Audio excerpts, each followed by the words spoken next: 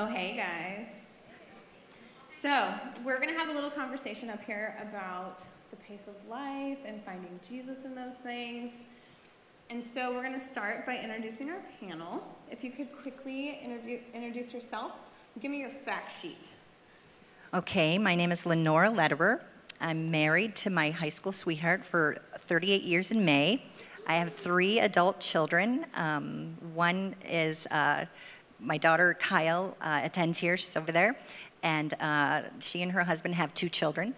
And I have a son that lives in Dallas. He and his wife live in Dallas, and they have 2 children, so I have 4 grandchildren. And I have a younger son, Mitchell, who lives in Florida, and he and his wife are living there, but they'll move back. They promised. They promised. And Lenora, what's your favorite praise dance? My favorite praise dance? Oh. I'm kidding. Well, I do have one. My grandson Taj has some great moves. You got to see those. You could prove it if you want. You didn't tell us we had to do that part. I'm just kidding. Hi, I'm Cheryl Polk. I have been married to my husband for 13 years, and I have 2 kids. My daughter is 8, and my son is 5. And I run my own business. I'm a photographer, and yeah. Hi, I'm Oshri Boynes. I'm divorced. I co-parent preteen, so he just turned 12. I'm full-time. Bless you. Thank you. So I just have one full-time mom, and I work. I volunteer here at the church. I think that's about it. I'm Rachel Nat, and I will be married to my high school sweetheart as well, 3 years in July. And I work with kids, and I'm getting my master's full-time as well, and just recently moved into our first home. So, yeah, and we don't have any children yet, just a little fur baby for now. Very neat. So could you, in one sentence, please describe your pace of life right now? Whoever wants to go first. You know, even though I don't have children at home, very busy. Very fast pace of life. I think it's just our culture. Yes, having 2 little kids, I feel like life is kind of a blur a lot of days. Activities, my business, volunteering. I think I just said yesterday, I don't remember January, like, at all. I feel like the year just started, so yeah, Happy New Year. In one sentence, I would say my pace is I am a taxi and an ambulance, like all in one. So perfect. That is my pace. I will say in July when we moved into our first home that I thought by now we'd be settled in, but it's February and I feel like it just hasn't slowed down at all. And it just keeps getting faster. Seems like there's a common thread here. So what if I challenged you to stop and take a look around? What would it look like if you paused and took a look around in your life right now? What do you feel like maybe you're missing?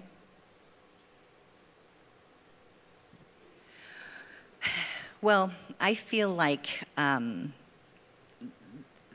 the biggest challenge for me is to shut off the noise of our culture. You know, you go to your mailbox and you've got all this junk mail, and you go to your email and you've got all this junk mail. And so my challenge is to quiet down this noisy world, because I feel like it distracts you from the things that God wants you to do. And so that's an ongoing challenge in an increasingly hurried world, a noisy world. I feel like a mom with 2 young kids, I just feel like I'm missing out on like the everyday, like the in-between moments. Like, yes, I'm with them from the minute they got out of school to the minute they go to bed, but it's like sitting on the floor playing a game with them, or like actually sitting and enjoying t-ball practice. That's not a thing. That's really long. It's really, really long practices. But like I love every day with them, but it's like the little moments that I feel like with life being so busy that I miss out on. Let me ask another question. What if instead of running from thing to thing, activity to activity, event to event, project to project, what would it look like if you just slowed down and you looked around you? Like, what do you feel like, what are we missing? What's going on outside of our crazy lives?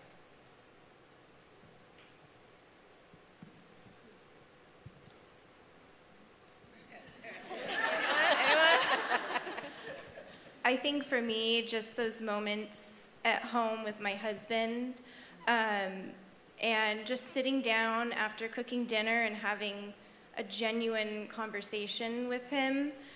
I've realized after, just you answering it now, I can't remember the last time that we actually just sat down and had a conversation about how our day was or how we are doing emotionally or with our walk of God. So I literally just realized that I need to cook a meal with my husband and just sit down with him and figure out how things are going with us. I can guarantee you're not the only person in the room that could say I hope that. not. I hope not. Anybody else? I feel like I'm missing out on realizing where God is sometimes, where Jesus is in those moments of the simple things. I feel like I'm doing it all. I'm praying. I've got my sticky notes all over my house with quotes, and I'm just being that perfect Christian, that woman of God that, just I'm trying to show my son the right way, but I'm missing actually the right way at the same time. At least that's how I feel. I feel like I'm missing out on just the simple moments of Jesus. I love that. So kind of launching from that. Okay, so I'm going to ask them to be really transparent, and I'm going to ask you guys to be really full of grace. Who do you feel like you are possibly becoming because of your crazy, back-breaking pace of life? We've talked a lot about being a child of God, and we know that we are. But is that who we're becoming with the life that we're leading? I feel like there's kind of two parts to that. For me, I feel I'm becoming a lot more impatient in life, with my kids, with life in general. But then I also feel like I devote a lot of time to volunteering at the church, and so I feel that with that, it's actually giving me a path to dive deeper in my faith when I'm here. If that makes sense. If I could be honest, I feel like I'm everything that I advise and tell my friends or family not to be. I feel like, I say slow down, get to bed early. You don't have to be everything. You don't have to be perfect. You don't have to do it all. I feel like I'm becoming my mother. She's a hardworking woman. She's retired and she's still doing it all. And she is in a new stage in life where she's like, oh, I have time, and she has no time. And she complains about it all the time. So I honestly feel like I am, as much as I try to, just like I said again, follow all the right things and be perfect, I'm not. And I am that person that I tell others to, settle down and not be. Amen, sister. Did you want to answer, Rachel? Sure, if you want me to. Go right ahead. I think for me, it's turned me into someone that I advise, the students I work with to not be. But what's cool about it is that I come to that point where I'm at the lowest of the lows, and I have nowhere else to go but to God during that time. And I know it sounds so cliche, but I mean, it's true. And in those moments where I feel like extremely helpless, that's where I find myself really taking the time to read the word and the truth. So what does that look like for you guys? I mean, you couple of you have said, it looks like going back to Jesus. It looks like fostering your relationship with God. But give me something tangible. What does that, how do you practice that? So for me, I noticed when you asked, I'm like one of the older ones on the panel. I didn't notice that. So I feel like for me, I've been through the child rearing ages, and that is a stressful time. It's a very stressful time. So I got over that point, got through the teenage years. Now I have grandbabies. So I have been fortunate enough to be involved in a small group for about 20 years. And it's been a nucleus of people that have been the same people. So we, that verse, iron sharpens iron. So we have really gone through a lot of things through the course of that 20 years. We just finished a study called Be Mature.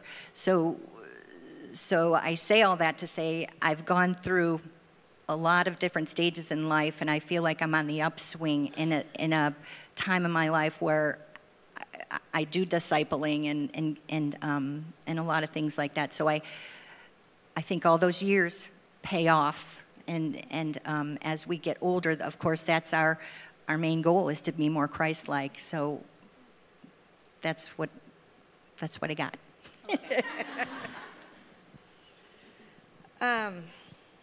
I would say ideally, I'd love to have my quiet time with Jesus every day and make that a priority. But if I'm being honest, it's something that I've struggled with for a very long time, of just making it a priority.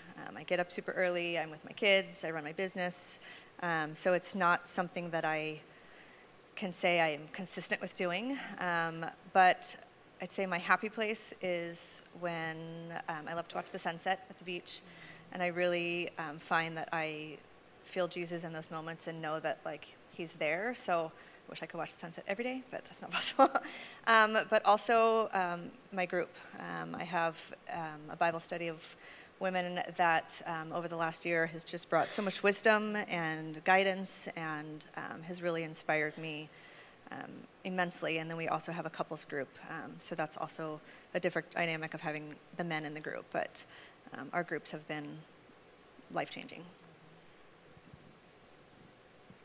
I'm not sure. I guess what I would say is at night when I do devotions with my son, we have a book, and when I do devotions with him, I think I find Jesus in those moments, which is obvious. We're reading and we're discussing things. I think in my room I have a list of, wake up, don't look at your phone, do this and that. I have this whole list, and every day I wager with God, I am going to do that tomorrow.